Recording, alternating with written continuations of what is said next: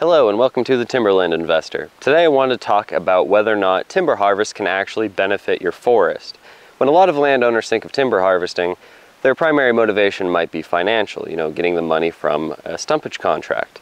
But in fact, harvest can actually be extremely beneficial to the growth of the forest itself. And to prove that, I wanted to take a look at this parcel of land here, which was harvested, from my estimation, about 15 years ago. So to show you the evidence of harvest, over here kind of behind me, behind this maple here, you can see an open area that was used as a skid trail.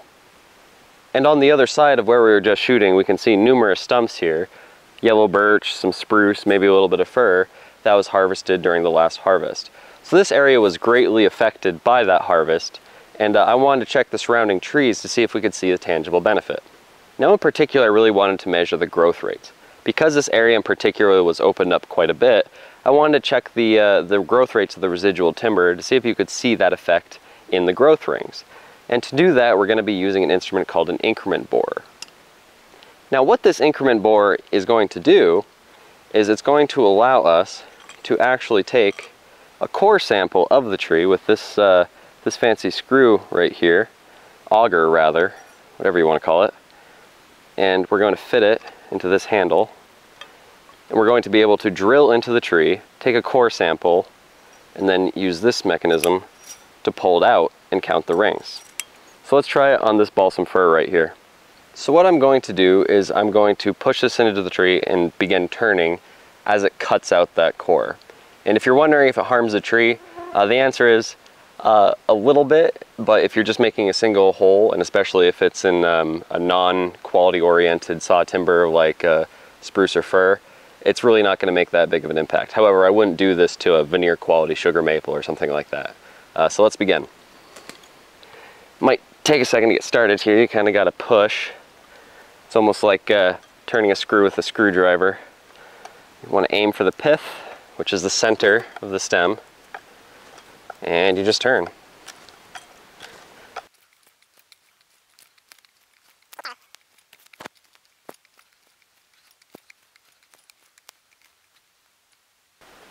All right, now let's pull out that core. Ah, beautiful. All right, so this is really cool. So first of all, this is the core sample as you would retrieve from one of these increment borers, and you can very clearly see the rings of this balsam fir. Now other species won't show up this clearly, but the balsam fir does it pretty well, which is one of the reasons why I chose this particular species. But anyway, I had given the figure earlier of a harvest occurring 15 years ago. And I actually estimated that figure from analyzing Google Earth imagery, and I figured that that was about when the harvest occurred. And looking at the growth rings of this tree, it would seem to corroborate that estimate. So I had put this twig here at about the 15-year mark. So 15 years ago is where this twig would be. And you can actually see, you might have to look closely or look at full screen, but you can actually see the difference in the tree rings. Prior to that harvest, you were maybe getting about, I don't know, 1/8 of an inch per year radially in the growth rings. And then once you had that harvest, it took maybe a year, 2 years to respond, but you started to see substantial gains in the radial increment of that tree. Twice as much for at least 3 years in a row. It was twice as much as it was previously. And then after that, maybe 5 years after harvest, it starts to, slow down again. But here's what we have to remember about tree rings.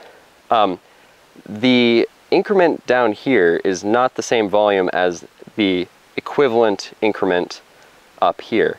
Now, what do I mean by that? All right, so if you imagine you had a 4-inch diameter tree that was putting on 1/8 of an inch every year. Imagine you unwound that particular tree ring and you wrapped it around and you created a little circle. All right, so on a 4-inch tree, you might get that much wood. So like every year it's growing a little twig this big. Now let's do the same thing with another 1/4 of an inch growth ring, or 1/8 of an inch, whatever I said, on a 30-inch tree. And you took that 1/4 of an inch and you wrapped it around from that entire 30-inch diameter tree, which is a very large circumference. Well, you might wind that up and get that much wood. So it's growing a tree equivalent of that size every year. And that's just because as the tree grows, the circumference grows larger. So equivalent radial increments in the horizontal growth of the tree, every ring, is going to represent more growth. So actually, the growth up here is probably equal to the high growth rings down here.